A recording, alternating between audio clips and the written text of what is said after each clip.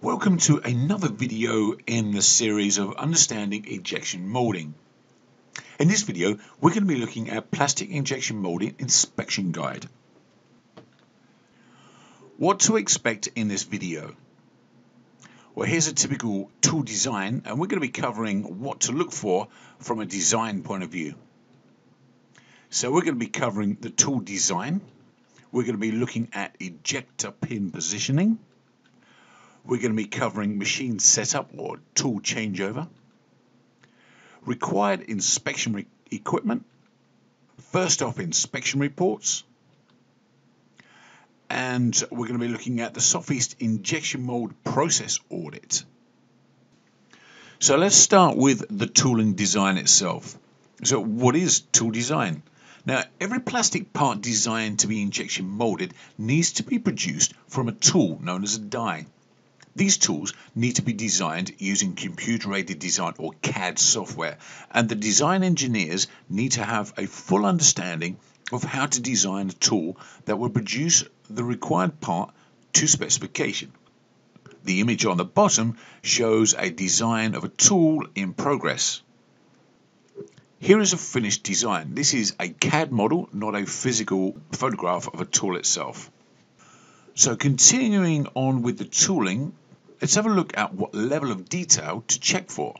Now, every part is different, therefore every tool will be different. However, there are some common aspects to all tools that should be relatively standard. These standard parts of the tool design are important. However, we should be checking for more specific details, which include the following: gate type, position and size, balanced runner system, ejector pin positions, any sliders or moving cores, mold flow analysis if it's being carried out. So let's have a quick look at ejector pins. Ejector pins apply force to eject a part from the mold, and it is important that the position and size of the ejector pins is taken into consideration during the design stage. Here is an image that explains this a little bit better. Here we can see the gate position, and the yellow cylinders or posts, they are the ejector pins, and as we can see, they are different size and located in key positions within the design itself. So let's move on to machine setup. What is a machine setup? And in particular, a checklist.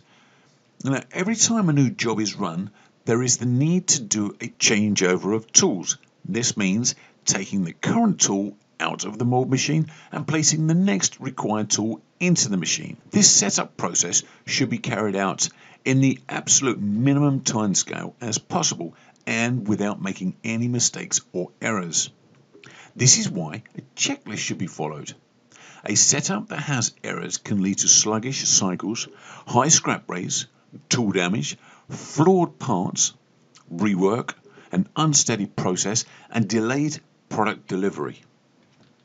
Ultimately, this all leads to high reject rates. So let's have a look at inspection equipment. Plastic injection molded parts are produced for numerous reasons and applications. Some can be cosmetic, where tight tolerances are less important than surface finish, whereas others are heavily reliant on tight tolerance dimensions being correct every time. So what are the must-have equipment list? Molded plastic components would need inspection even if it's just the first off sample for approval. The following list of measuring equipment is a must in any injection molding supplier quality control area. 3-coordinate measure machine or CMM, set of micrometers, vernier calipers, slip gauges or slip blocks, surface table, height gauge, dial test indicator or DTI. Here's an image of a 3-coordinate measure machine or CMM machine. So we mentioned the first off sample report, so let's have a look at what that is.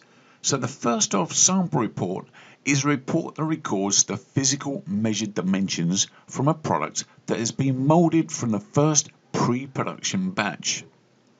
The intention is to mold products at production conditions and to measure a number of samples on every dimension against a 2D drawing specification to enable verification that the parts are being molded to specification. Here's an example of a first-off sample report, but as you'll notice here, it's not called a first-off sample report. In this case, it's an initial sample inspection report. A quick note on that. There are different names and terms for this report, but they all refer to the same thing. It's a confirmation process to verify parts and or materials are compliant to all requirements and specifications detailed in the blueprint, quality standard, and all related standards. So the Sofeast process audit.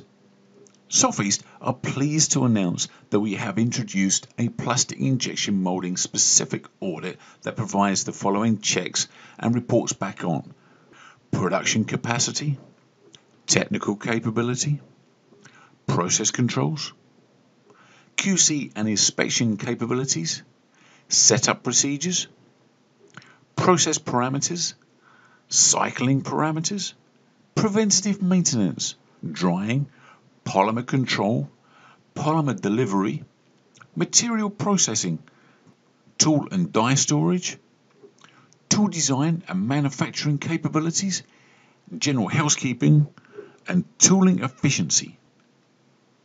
Here's a screenshot of the individual grading chart from one of those audits that we carried out. You can see here the overall score was 63.62%.